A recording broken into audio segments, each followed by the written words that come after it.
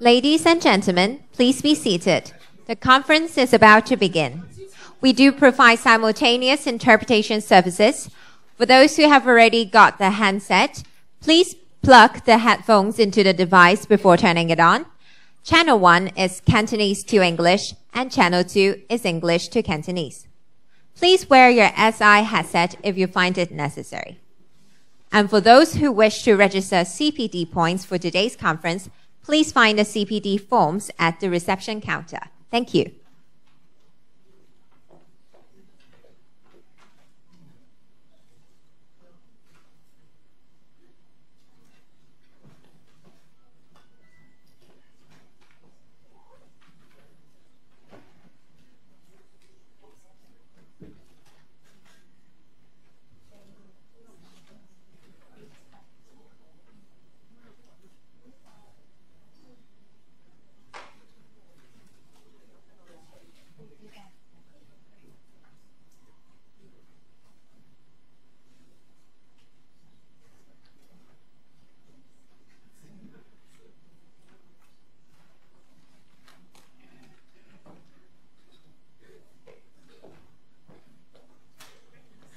Good morning, everyone. Welcome to Conference on Safeguarding Children's Best Interests, Translating Policies into Local Practices, Combating Violence Against Children.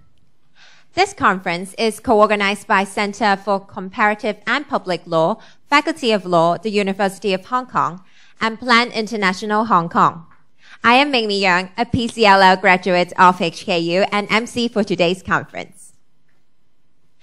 First of all, thank you for joining us together with international and local experts on children's issue this lovely Saturday morning to explore how Hong Kong can incorporate international best practices pertaining to the Child Rights Impact Assessment Framework, the research initiative we're going to launch today, into the local context.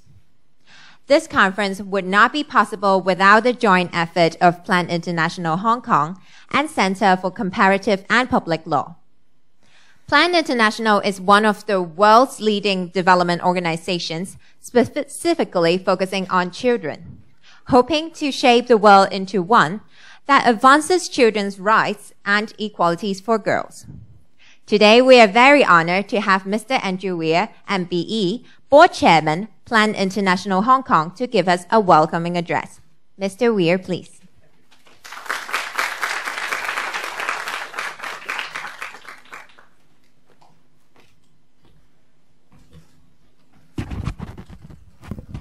Good morning, everybody, and it is a lovely morning. Thank you very much for coming here today. Ms. Mikiko Otani, Professor Grenville Cross, Dr. Fernando Chung, Principal Researcher Pooja Kapai, ladies and gentlemen, a very warm welcome today.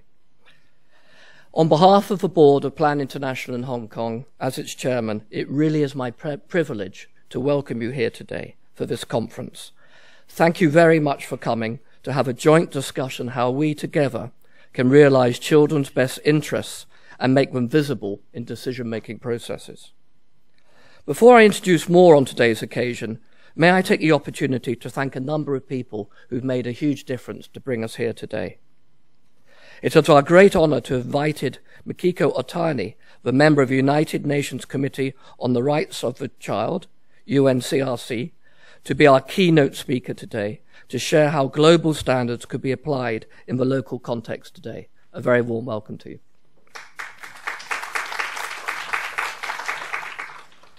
And what role a state's Children's Commission, which of course is new in Hong Kong, should play to safeguard children's rights and best interests as stipulated under the UNCRC framework. It is truly our honor to have you here today. Thank you. It's also our great pleasure to host our Plan International Global Human Rights experts. Anne-Claire Bloch, fresh in from Geneva today, welcome. She is the Human Rights Advisor of Plan International United Nations Office in Geneva, and Rasa Sekulovic, who is the Head of Child Protection and Partnerships of Plan International Asia Regional Office, based in Bangkok. Both of you have come a long distance to support today and to share your expertise. Thank you very much for joining us. I'd also like to take this opportunity to extend our special gratitude to our partner, the Centre for Comparative and Public Law, part of the Faculty of Law at the University of Hong Kong, for co-organising the conference. With the tremendous contribution on the very pertinent research and the wonderful offer of this fantastic venue, we're able to get together today to kickstart the discussion for the sake of our children in Hong Kong. Thank you. Today is a special event. Not only have we gathered members of the Commission on Children and also enjoyed a very strong representation from both local and overseas delegates across different sectors, we have policymakers, academics, foundation funders, frontline service practitioners, and students spanning from legal, health, social welfare, pre-primary education, and other parts of the education sector. Real gratitude goes to our dear plenary speakers and panelists who are giving up their time on a Saturday and are professionals from across their sectors and real champions of children's right protection and contribute very significantly to various aspects of legal, policy and practice reform over the years. It really is our deep honour to have you here today and to host this conference. Thank you very much. May I just say a few words about Plan International? At Plan International Hong Kong, we think globally and act locally to safeguard children's rights. Originally operated as a field office, Plan International has resided in Hong Kong to provide support to nearly 12,000 children and families from the 1950s to the 1970s as a response to the critical child's rights issues arising from the influx of refugees at that time. In view of the later drastic improvement in Hong Kong's living standards, we diverted our resources to other developing countries and decided to reopen the Hong Kong office in 2009. It's our ambition to make systemic change in child's right protection in Hong Kong in support of our global advocacy campaign, a priority we set in our new 5-year strategic plan in Hong Kong, which brings us to here today. And just to give a bit of a background, since we've reopened our office, we're now raising 70 million Hong Kong dollars a year for child issues and child projects in Hong Kong. And we're very proud of a number of ambassadors and former beneficiaries of Plan who make a major contribution to our society. And we're very proud as Plan that one of our greatest ambassadors and one of our greatest alumni is the current Financial Secretary of the Hong Kong government, Mr. Paul Chan, who's a wonderful supporter of us. So it's our purpose to strive for a just world that advances children's rights and equality for girls. We have a desire for all children to be safe, free from violence, and have their best interests safeguarded in all contexts. We are most delighted to know that a Commission on Hong Kong has been set up in Hong Kong recently at the end of May, and we really look forward to supporting it, and we look forward to its function in formulating long-term strategies for the holistic development of children.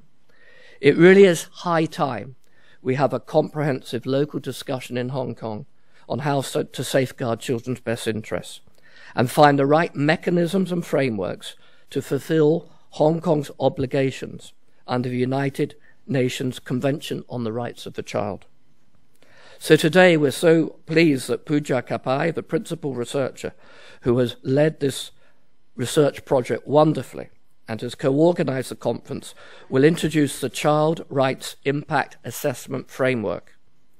And we hope that the discussion and findings will serve as a starting point for our exciting discussion on translating international best practice to something which really works for us locally in Hong Kong. Just to wrap up, there is an African proverb, it takes a village to raise a child. What this really means is it takes an entire community of different people interacting with children, with the children best interest at heart, in order for a child to experience and grow in a safe environment. And maybe we hold on to that last comment as we head into the discussions today. So ladies and gentlemen, thank you very much for coming. Thank you for giving your time, and let's have a great day together. Thank you. Thank you, Mr. Weir. Another co-organizer for today's event, CCPL, is a non-profit virtual research center in the Faculty of Law of HKU, aiming to promote and advance knowledge of public law and human rights issues to the community. And we are honored to have Ms. Pooja Kapai, Associate Professor, Faculty of Law, the University of Hong Kong, to give us her welcoming remarks. Professor Kapai also serves as the convener of the Women's Studies Research Center and chairs the Equal Opportunity Committee's working group on gender identity, sexual orientation, and race.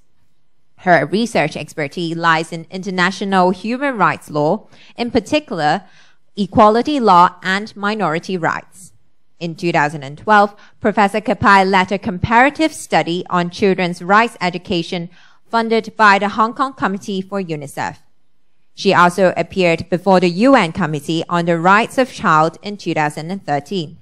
She was recently awarded the Faculty's Knowledge Exchange Award, the Faculty's Teaching Excellence Award, and the U.S. Secretary of State's Women of Courage Award Hong Kong 2015. Everyone, Professor Kapai, please.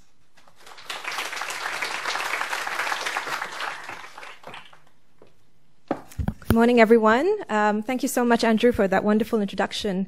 I'd like to also add my thanks to all of you for sparing your Saturday morning to be here, and particularly to extend a very warm welcome to all of our international guests, whom Andrew mentioned earlier, and also to Professor Cross, and many, many of you who are here from so many different sectors, that it really is a delight to be able to share our vision and our work with you this morning. For my part, I'd just like to share a little bit about the work that the Center for Comparative and Public Law has been doing. And first of all, I'd like to thank Ms. Kelly Loper, who's the director of the CCPL, for her support for this event and the work that we've been doing.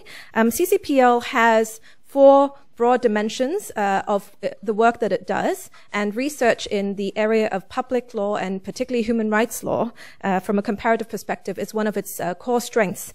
And it's been in Hong Kong it's been established since 1994, and so it's had a long-standing practice of doing so. And more recently, a lot of our research has been designed so that it can achieve an impact in the community. So research impact is extremely important, and academics are coming out of their ivory towers, and we really hope that we can make the ideas and the recommendations that we design through or sort of collate through our research by studying sort of practices locally, regionally, and internationally, more grounded in real life examples and practices to build and strengthen communities of practice. And that really is the objective of our work, to bring everybody together, because, as Andrew said with the African proverb, it really does take a village. And for all of us, we recognize that no single discipline has all the answers. No single approach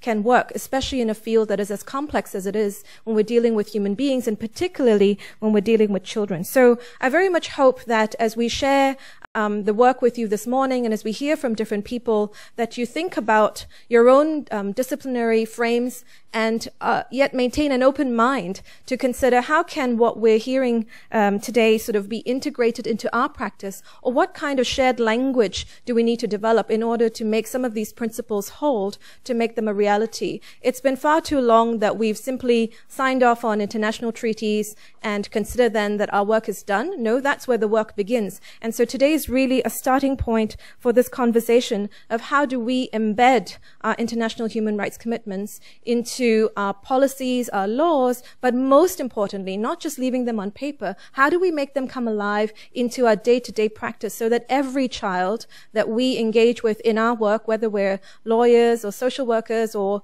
medical practitioners, how can every child benefit and be secure in the full set of rights that has been, that is entitled to them by virtue of being children.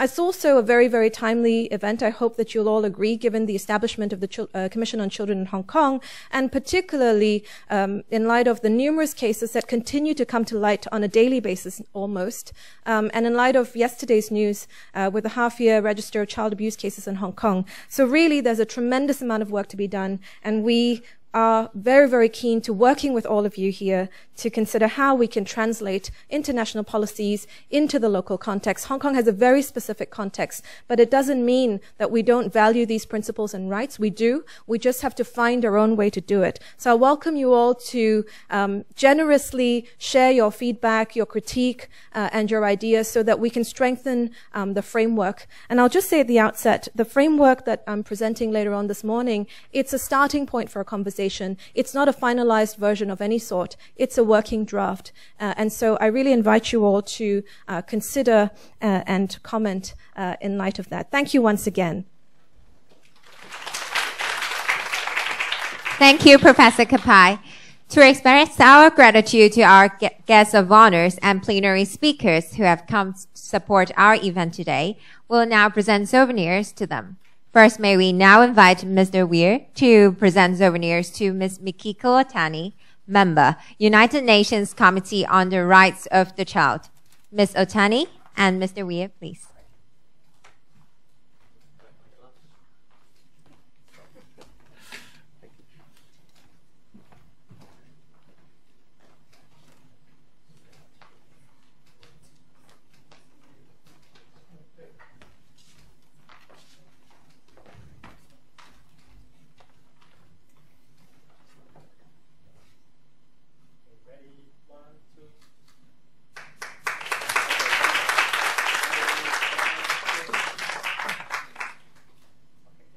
Thank you, Ms. Otani. Mr. Weir, please remain on stage to present souvenir to Professor Ian Grenfell-Cross, SBS QC SCJP, Honorary Consultant to the Child Protection Institute of Against Child Abuse, former Chairman of the Committee on the Evidence of Children in Criminal Cases. Professor Cross, please.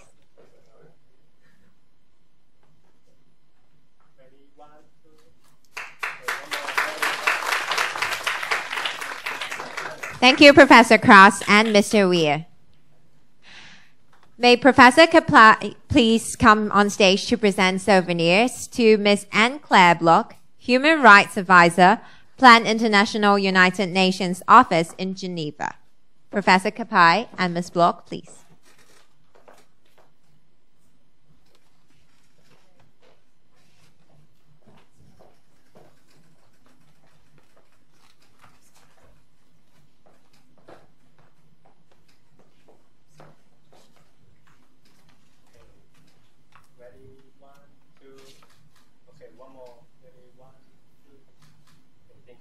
Thank you, Ms. Bloch. Professor Kapai, please remain on stage to help us present souvenir to Mr. Raza Zakirovic, Regional Head of Child Protection and Partnerships, Plan International Asia Regional Office.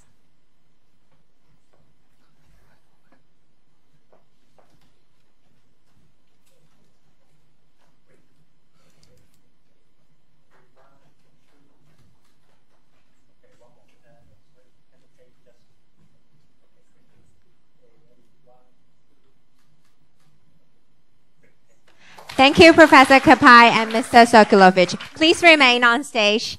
And now may I also invite Professor Cross, Ms. Otani, Ms. Bloch, and Mr. Weir back on stage for a group photo. Guests, please.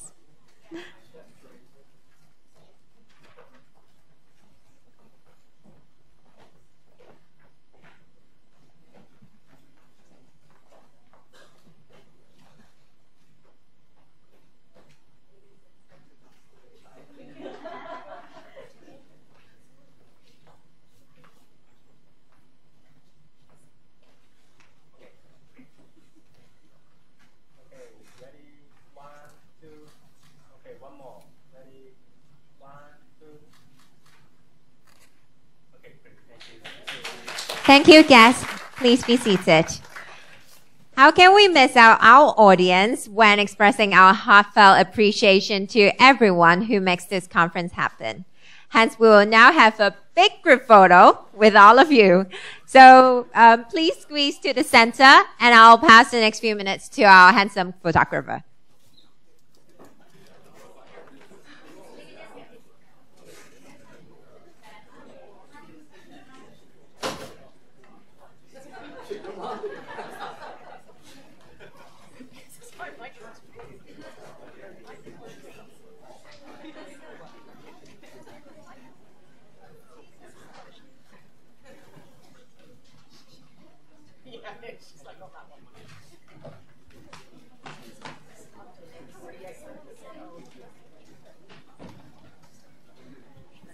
Can audience on the side please also join the center for the group photo? Thank you.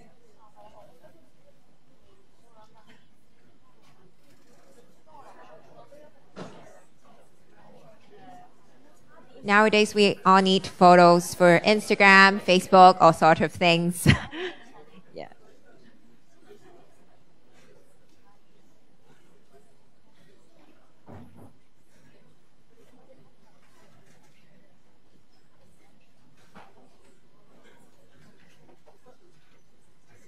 Thank you, everyone.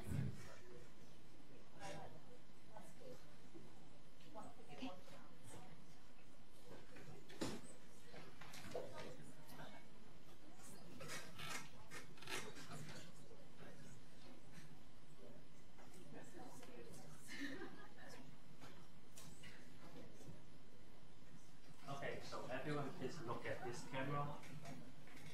Okay, take still photos.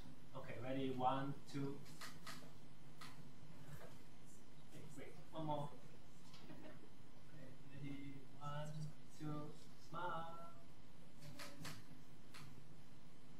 Okay, great. Thank you. How about the light? Sound light, okay.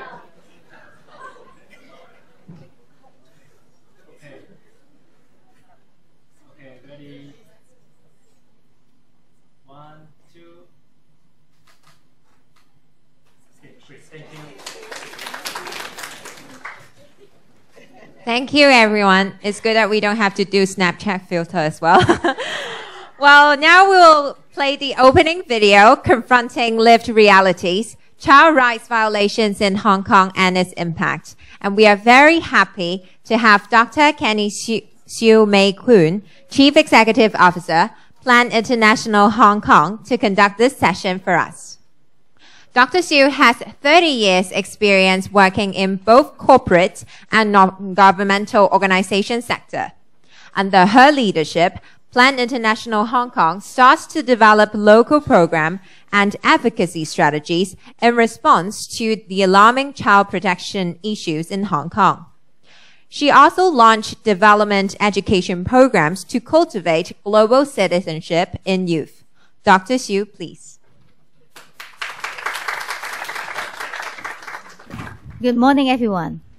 After Mr. Weir, Professor Kapai's introduction, I trust that all of you, like me, can't wait to go ahead with today's exciting program. But before we go on to today's inspiring presentation and panel discussions, we'd like to start the conference with a teaser video recently produced by Plan International Hong Kong. Child Rights Impact Assessment is all about incorporating children's needs and interests into policy-making processes. By identifying every negative and positive impact any policy may have on children, Child Rights Impact Assessment serves to ensure no child is left behind the policy making. And achieve this purpose, no way is better than listening to children themselves today. Last month, with the tremendous support of Alliance for Children Development Rights, we interviewed 5 children on what they fear most and what changes they would like to make to combat children abuses. Let's hear what they said.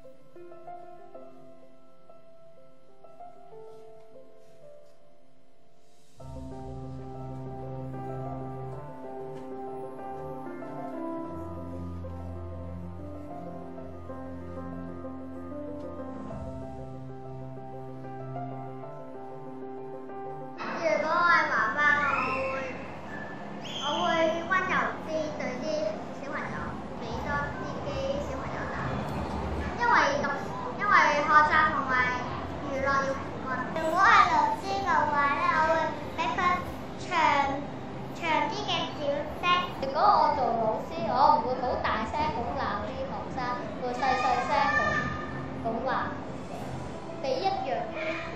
如果我哋成日都話我會咧，媽媽打佢仔嘅話咧，我就會同佢媽咪話點解會打佢仔啊，同埋咧會諗下解決方法。如果我係小特首，我會幫嗰啲小學生拎嗰啲學費津貼咯，因為有好多貧窮嘅學生小朋友就可以讀書，第時可以揾好多錢養阿爸阿媽。如果我係小特首，我會要校長唔好俾咁多功課，同埋叫嗰個教育局唔好叫 TSA 嗰啲嘢。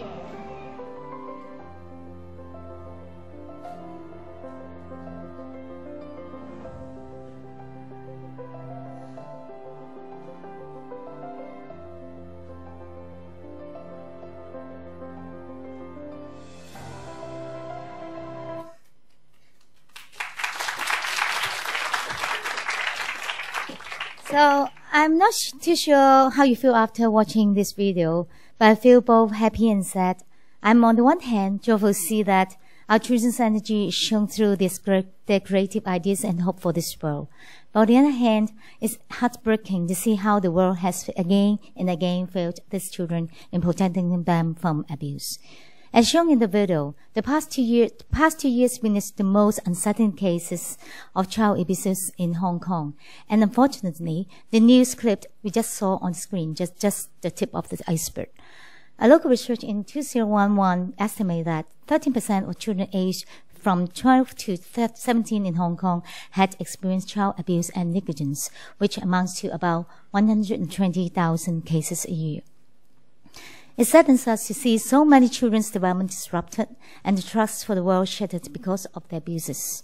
The figures only remind us just how crucial it is for us to improve the existing safeguarding mechanisms to nurture protected, healthy, and happy children.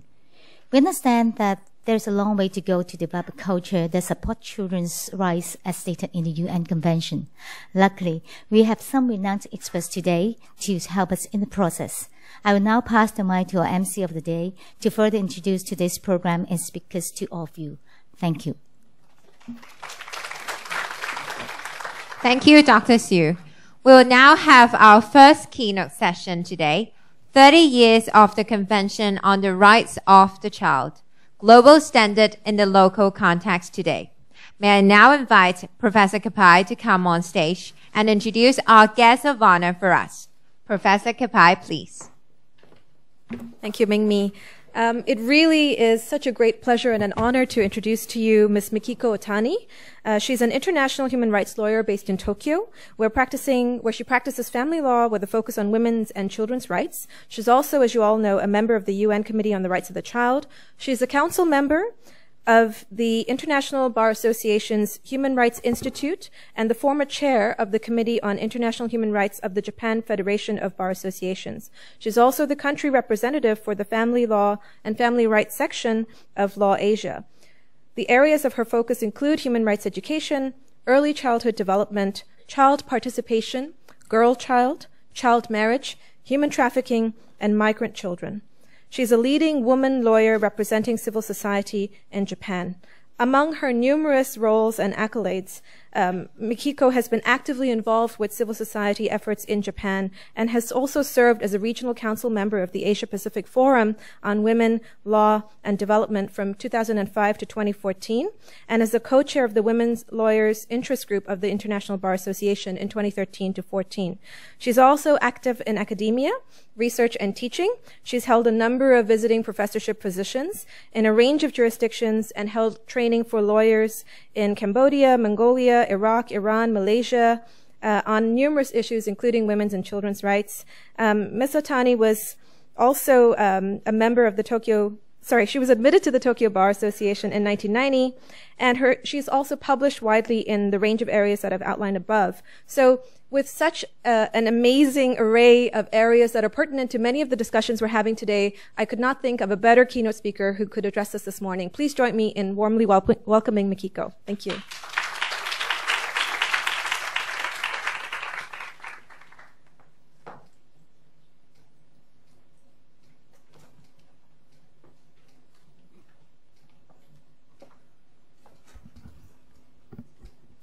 Good morning, and thank you, Pooja, for such a kind, warm introduction.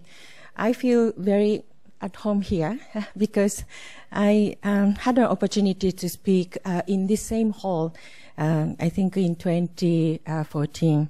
So I'm very happy to be with you this morning, and it's my great honor to be invited to provide a keynote address at this conference convened to discuss the very important topic of our common objective, safeguarding children's best interests, translating policies into local practices, combating violence against children.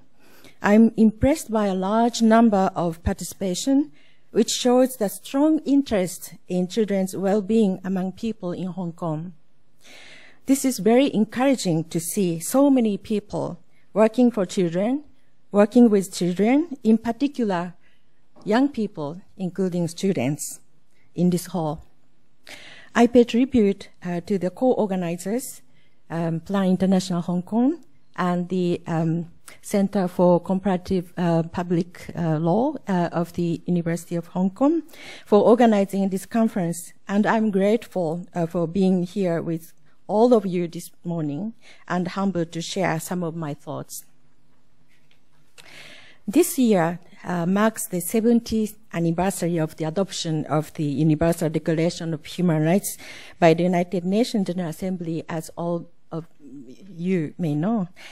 I think it is appropriate for me to start with some reflection on how the global standards of human rights have developed and at the United Nations and where we are now today in terms of the real impact of those standards on people on the ground.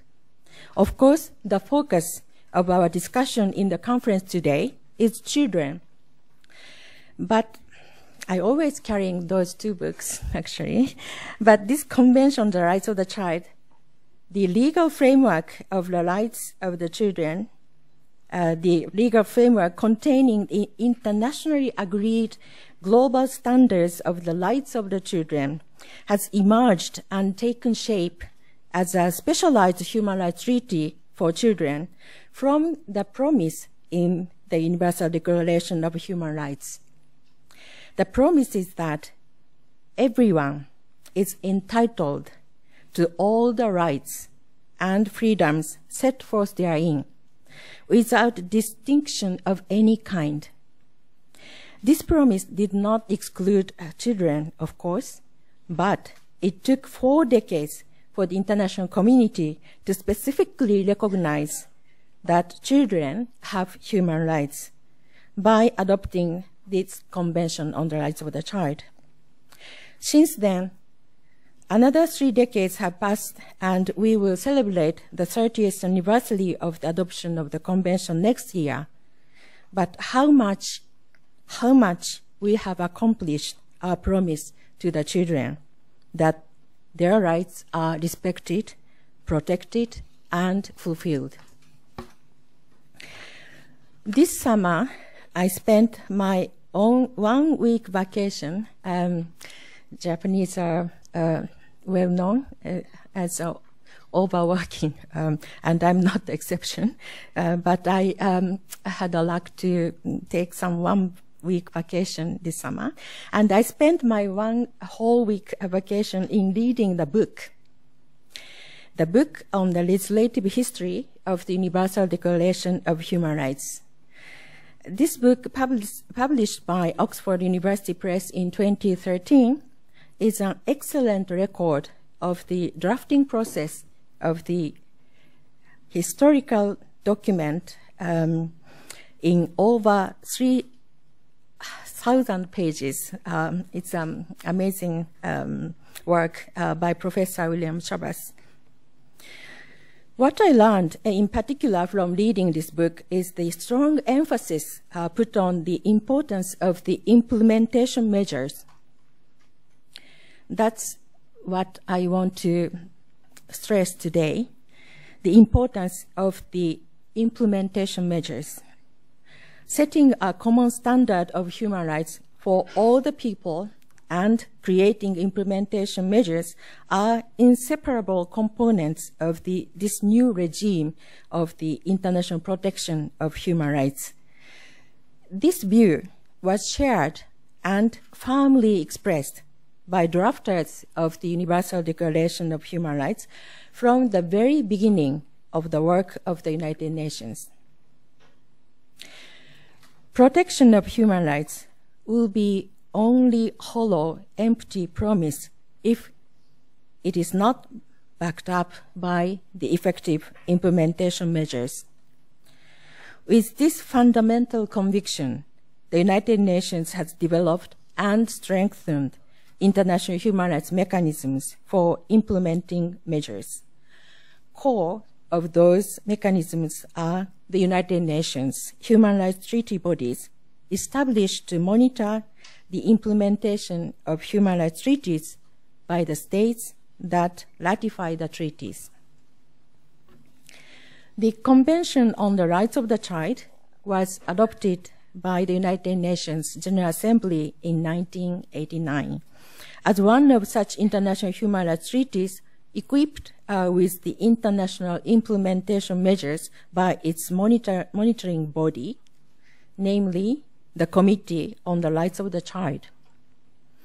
The Convention is the formal recognition by the international community that children have human rights, and the states bear legal obligation to realize the rights of children. If it is a free and voluntary decision of the states to undertake such legal obligation by ratifying the Convention.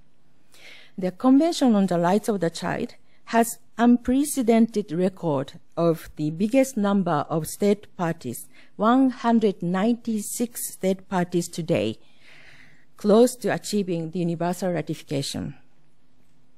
Upon ratification, it is the responsibility of the state party to implement the international legal obligation under the Convention in its jurisdiction. Realization of all rights in the Convention for all children in the country can be possible only by state parties' conscious and continuing efforts and actions. Article 4 of the Convention requires state parties to take all appropriate legislative, administrative, and other measures for implementation of the rights contained in the Convention. This national implementation is the key. The committee, the Convention's monitoring body, is composed of 18 members who are individual experts elected by state parties, and I am one of them. The task of the committee is to help state parties fulfill their obligations under the Convention, and our main work is called reporting procedures. I'm sure that some of you are familiar with these reporting procedures. Under this procedure, the committee receives and examines the reports from the state parties every 5 years, identifies the gaps and challenges in implementation, and make recommendations. I think it is important that we all should be aware about how this reporting procedure works. The whole purpose of this procedure is to ensure the implementation of the Convention by state parties. The international implementation measures does not mean that the United Nations human rights bodies, like our committee, come and implement human rights standards in each country, but rather what we do is to encourage, urge, and assist each country implement their international human rights obligations. So at the end of the day, it is the states who are responsible to realize human rights norms in its jurisdiction. This is why the United Nations started paying more attention to the national mechanisms for the implementation of human rights, such as independent national human rights institutions for the promotion and protection of human rights. The World Conference on Human Rights, held in 1993 in Vienna, reaffirmed the importance and constructive role played by national human rights institutions and encouraged the establishment and strengthening of national institutions. The Committee on the Rights of the Child has also encouraged state parties to establish an independent national human rights institution that includes a specific focus on children and acts as a national monitoring body for the implementation of the Convention. In addition, the committee has also encouraged the state parties to establish a high-level and cross-sectoral coordinating body, given mandates of coordinating and monitoring all the activities related to the implementation of the Convention. Coordination among all relevant government departments is essential for effective implementation of the Convention, as all children's rights have multi-dimensions and interlinked each other. Cooperation between the government and civil society in the country is another indispensable critical factor of the national implementation. Implementation is an obligation of state parties, but needs to engage all sectors of society, including children themselves. The Committee on another treaty body on economic, social, cultural rights once stated, with regard to the protection of right to health, this committee said that all members of society, individuals, including health professionals, families, local communities, intergovernmental and non-governmental organizations, civil society organizations, as well as the private business sector, have responsibilities regarding the realization of the right to health. Similarly, the Committee on the Rights of the Child stated that responsibilities to respect and ensure the rights of the children extend in practice beyond the state and state-controlled services and institutions to include children, parents, and wider families, other adults, and non-state services and organizations. I cannot reiterate the importance of national implementation more. Translating global standards such as the Convention on the Rights of the Child and the principles therein into local practices can be accomplished only by the national implementations with the strong sense of ownership and responsibilities shared among all people in the country. Integrating global standard into local practices can be achieved only by vigorous discussion, reflection, and actions involving all people for digesting and